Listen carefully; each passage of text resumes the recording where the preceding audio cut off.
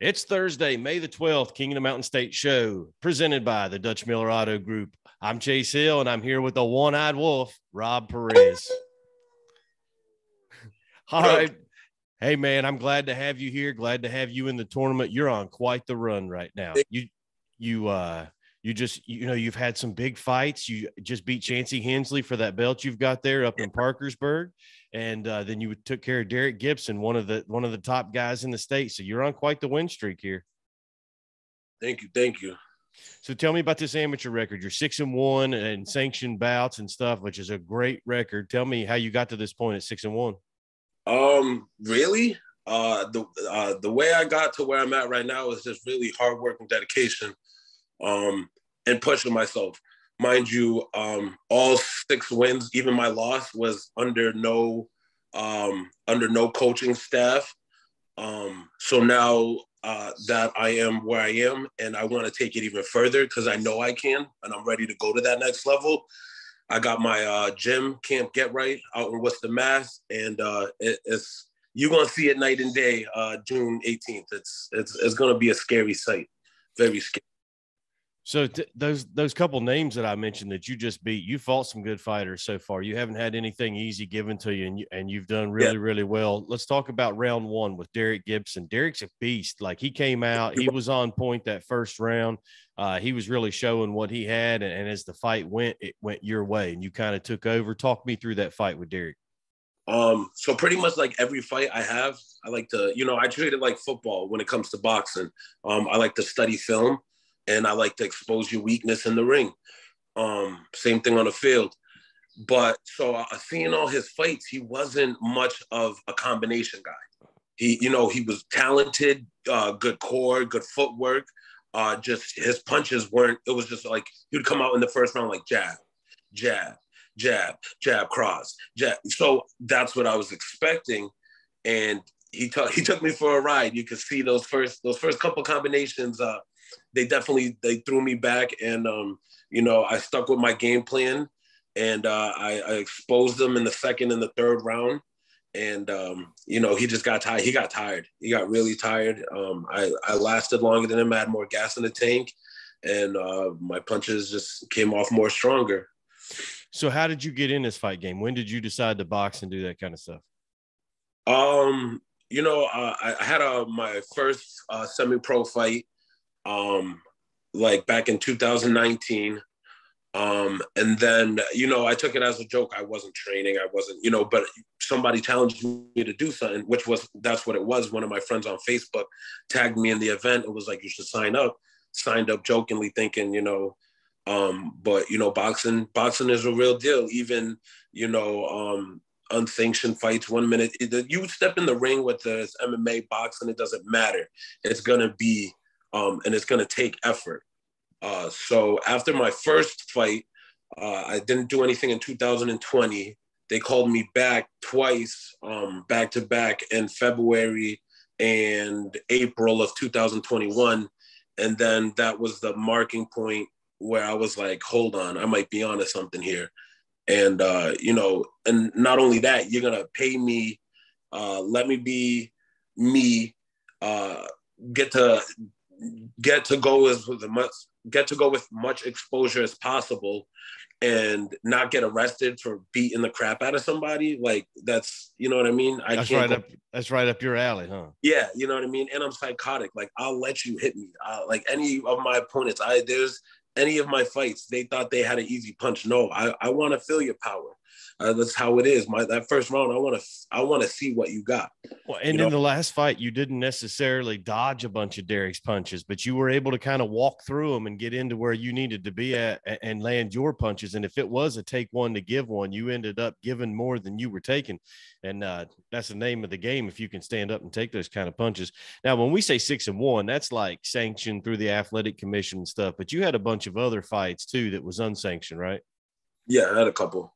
Yeah, and some of the guys in this tournament from that stuff. The Magician, Chris Almonte, your next opponent, Gorilla Eugene Edwards. Like, those guys from some of that stuff, and that was kind of part of the reason you got in this thing, right? It was the whole reason, because they were on Facebook. They were talking their talk. So, I wasn't, because I was messaging you. I'm like, let me get in this tournament. Like I got 2 reasons why I want to join.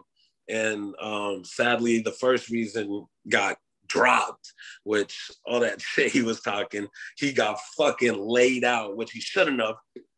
Lambert, good guy, great fighter, you know what I mean? But I don't think he should have got, for all that shit he was talking about and all that skills and the golden gloves and da da da da da. Like, it's a little pathetic to me, honestly.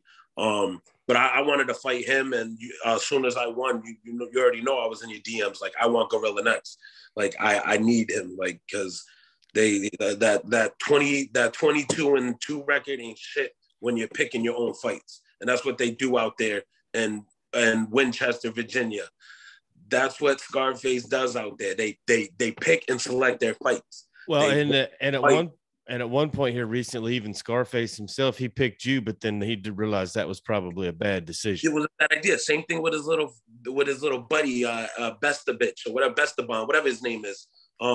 He made a video about me, how I'm the worst fighter ever, then took it down. So he recanted on what he was saying. So I already right there, I don't respect him as a man, because at the end of the day, all a man got is his word.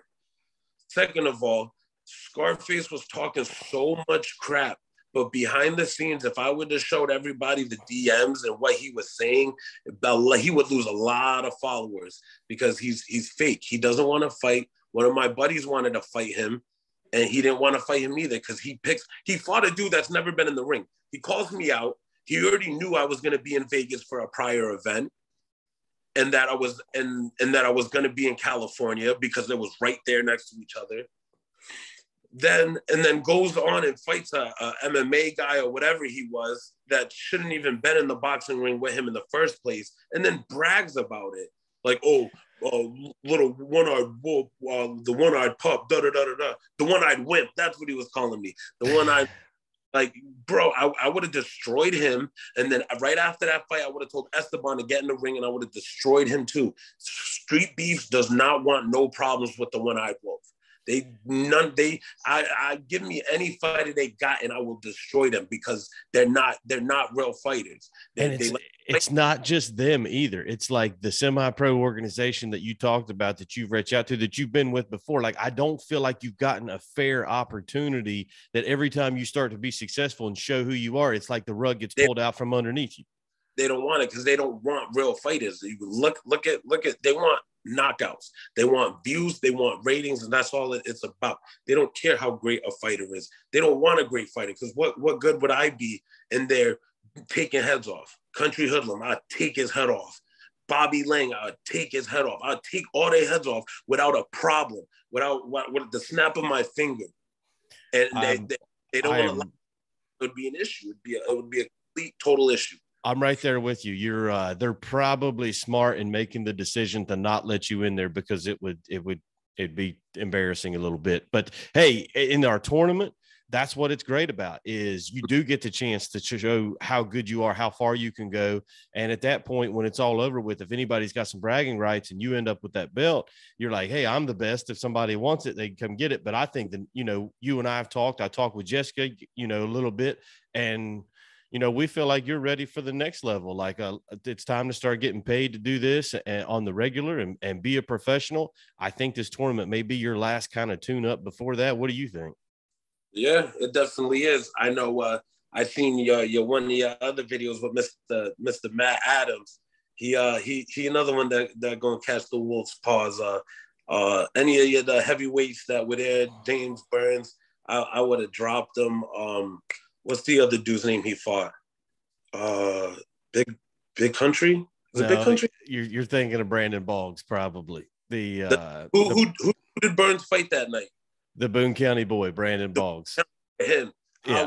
I can't wait to go pro. I cannot wait, because they don't want a problem. They're gonna get it.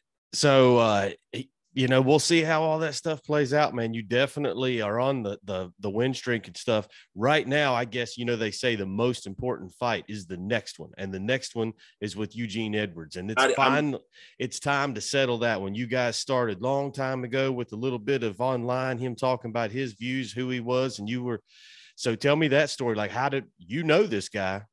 Mm-hmm. Yeah, he talked a big game in the beginning, like how everybody else did, trying to defend Scarface, and oh, Scarface gonna smoke you, Scarface gonna beat you. I'm like, yo, I would destroy you. Same thing with Magician. He was running his mouth. Oh, you ain't a fighter. Da da da da. Mind you, I got people. I got one eye. I cannot see out of my left eye, and I am destroying these grown men that think and with way more boxing experience with me than me, way more fights than me, and I'm dropping them with ease. I'm winning. I'm on a 6-win streak right now, and I've yet to be stopped. Will that day come? Probably. Is it going to be June 18th? Nope. Is it going to be the next fight after that? Nope. Because I am a problem. I'm a train, and I can't be stopped. My opponent was talking about, oh, I'm working out quietly and I'm not posting nothing because you're not working out, my guy. I post what I post to show you. I'll feed it to you on a silver platter.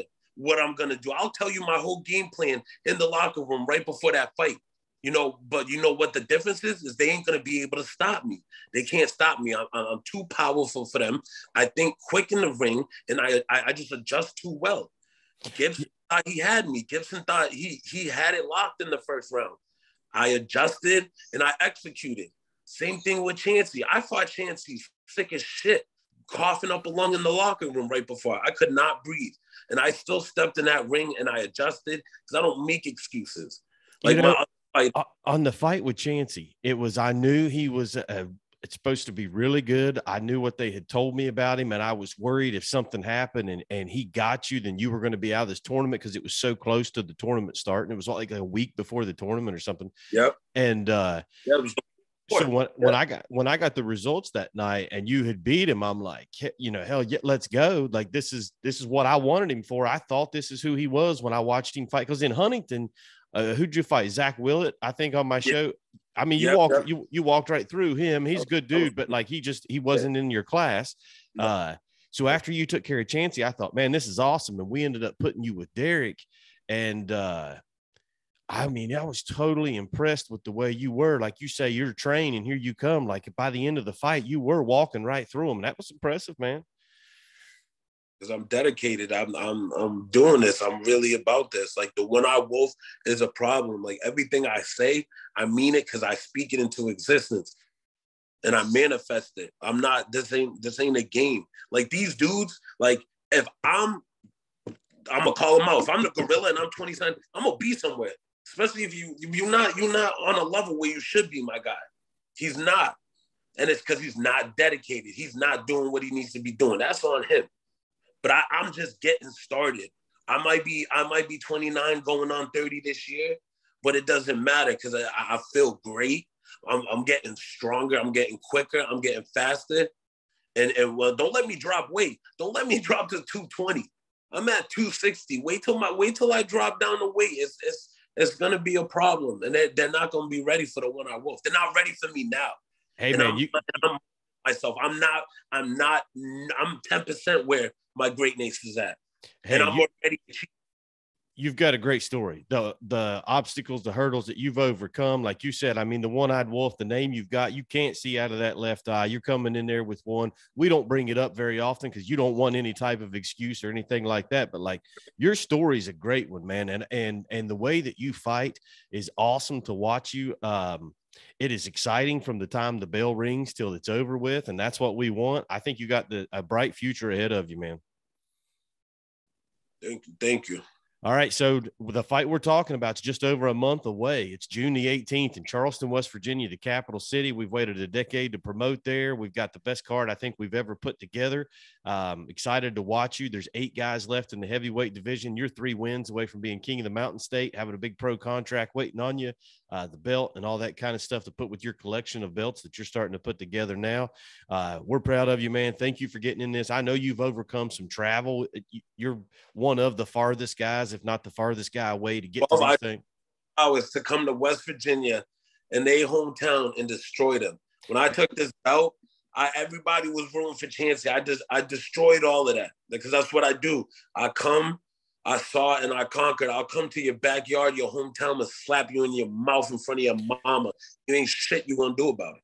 Hey man, I wish everybody had that mentality. We're lucky to have you. I'm excited to watch That's this why. one. You and Eugene Edwards, the gorilla. It's time. What an awesome fight, man. I'm glad it's on our show. Train hard, man. Keep yourself healthy. You got a few fights left to win this thing, but the only one that matters is the next one. So make sure you're ready for that one.